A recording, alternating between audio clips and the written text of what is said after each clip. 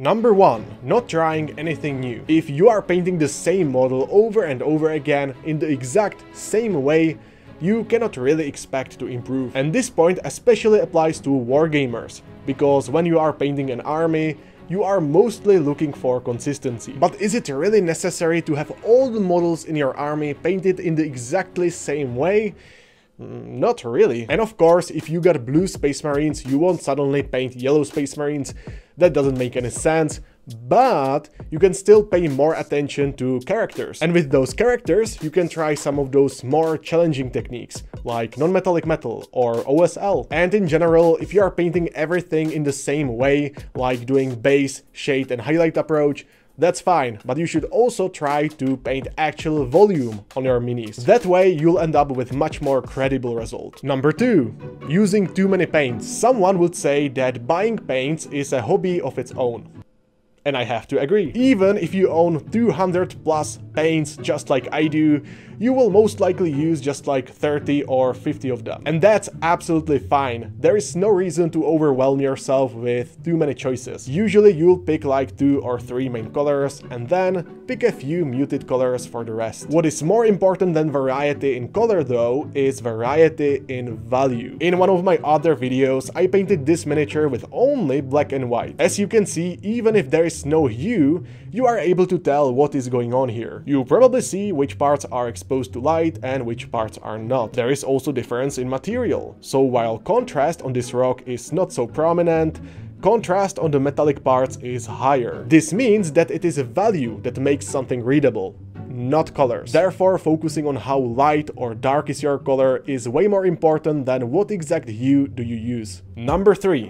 Not using enough colors. When I started painting my Warhammer, I basically used just black and white to highlight my Black Templar army. And that's fine. You don't need 4 different types of gray, though it is good for consistency. But instead of using just gray for edge highlights, you can also go for bluish edge highlights, or even green edge highlights. So both of these look like dark or even black armor, but the final result is different. This is because we used colors to highlight it, instead of just adding white. And using black and white to make something lighter or darker is perfectly fine, but if you use it too much and you don't use any colors, then you will end up with a result that is very desaturated and muted. So let's say, for example, that you are highlighting red. Adding white will desaturate it, and you'll end up with pink. Using yellow or ice yellow is way better for this reason, because you get nicely saturated result that is lighter as well. This is just one example, but this also applies to other colors when you want to make them lighter or darker. Also, there are universal highlight colors like sunny skin tone or ice yellow for warm highlights,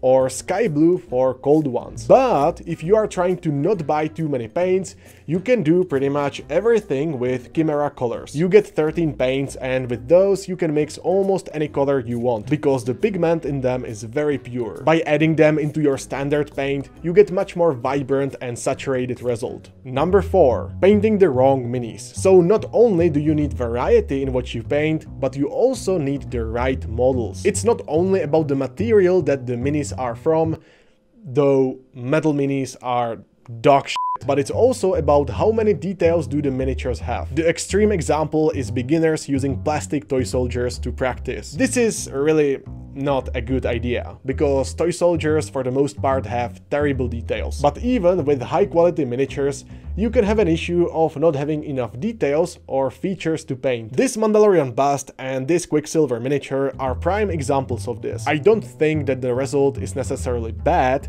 but there is not a whole lot going on these minis. All you can do is paint a gradient, maybe work with OSL, and then add some texture. But it's hard to imagine doing anything else with a guy running in one colored bodysuit. So having sharp features and details is very important for your miniature painting experience, and you'll have a hard time painting toy soldiers. And while having sharp edges and details is important, it's not like there are no diminishing returns. Some of the newer Games Workshop models have just this issue, because they have simply too many details and features. And paying attention to every single bracelet and trinket is tiring. So it's the best to choose models that have sharp edges with nice features, but not too many. A great example is this Valkyrie that is from today's sponsor, Shield Wolf miniatures. And we have actually featured Shield Wolf miniatures on this channel already, when I was painting this Trench Ogre. As you can see, both have the right amount of sharp details and features. These Valkyries are part of their new Kickstarter campaign called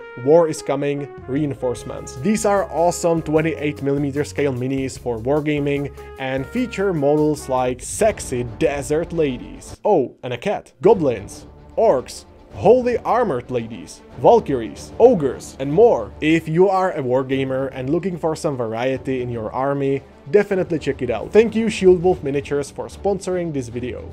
Number 5. Using one technique for everything. This goes hand in hand with only using base, shade and highlight approach, but I also see that some people use only contrast paints or only dry brush for everything. This can be fast, but as a painter, you won't really get anywhere. There are people like Juan Hidalgo, who paints mostly with contrast paints and highlights on top of that, and the result is great. But even he uses more than just a contrast paint, and it's more of a stylistic choice anyway. Base coating your minis, slapping some Nuln Oil on them and expecting miracles is like throwing bricks into a cement and expecting a comfy house. Don't just mindlessly pour a wash over everything or dry brush everything when there are techniques like glazing for controlled shading and volumetric highlights, or edge highlighting, which you can use instead of dry brushing. And when I say this, I always feel like I have to clarify. Washes and dry brushing are still valid techniques, but using them for the entire miniature all the time